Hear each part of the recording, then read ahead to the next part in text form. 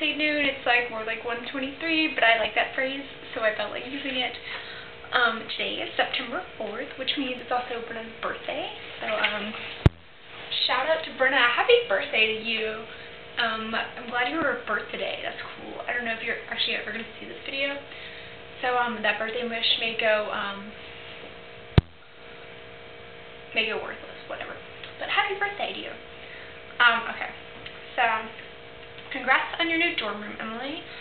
I'm glad that you moved out from your apartment. And by the way, your roommates were kind of weird, at least by the descriptions that you told me of them. So I hope that this new roommate is going better for you. As for the failure of a football game that my team had against your team, I don't know. I don't really care all that much, to be honest. Football is not my thing. Although, surprisingly, I am going to a football game in a couple days against Berman. It's going to be fun. I don't really care if we lose or win.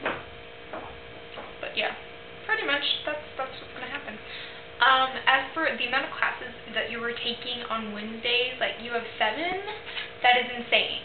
Okay, you have 7 classes. I have 7 classes my entire week. 6 right now because I'm actually going to be dropping one of them because I actually signed up for a physics lab that I don't need, which is worthless. So I'm trying to drop that. Congrats on the leadership fraternity, Demi. You are quite a leader, so I think that will fit you very well. So props to you. For your English papers, that kind of stinks, but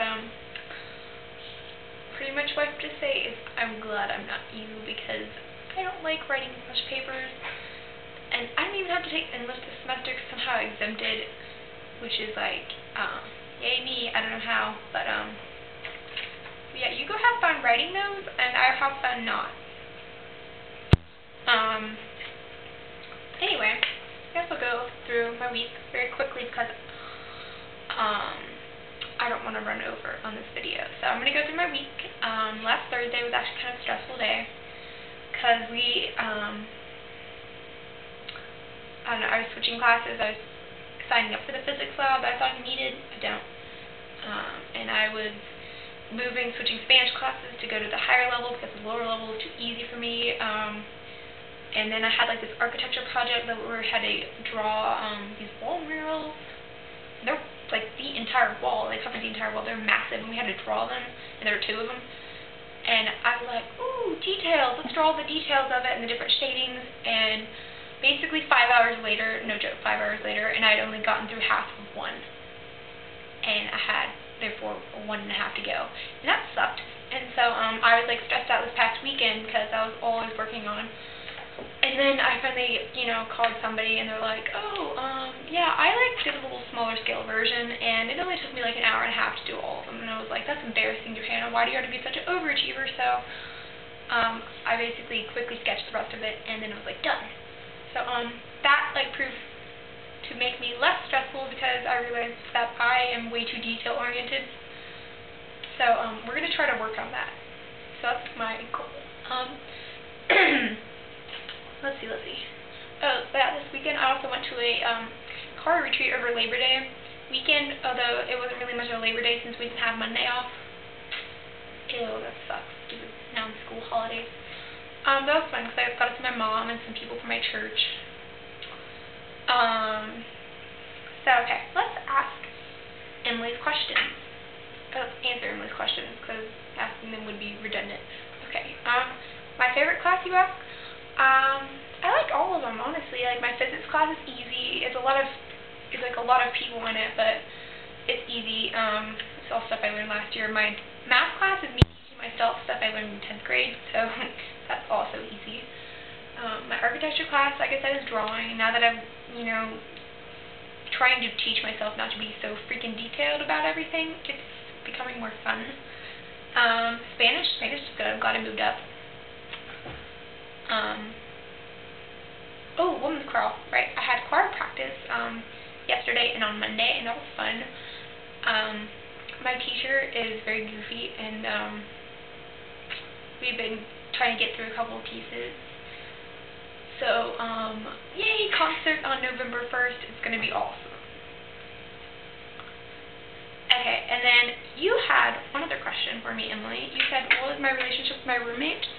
Well, very quickly, we're going to play a game. It's called Let's Find Out What's Missing in Johanna's Dorm Room.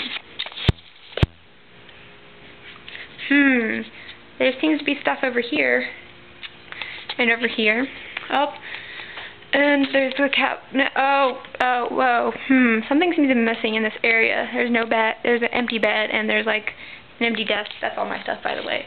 Oh, because that's right. My roommate Tracy, she moved out last Friday because she was homesick, and it was just too much for her to get through. So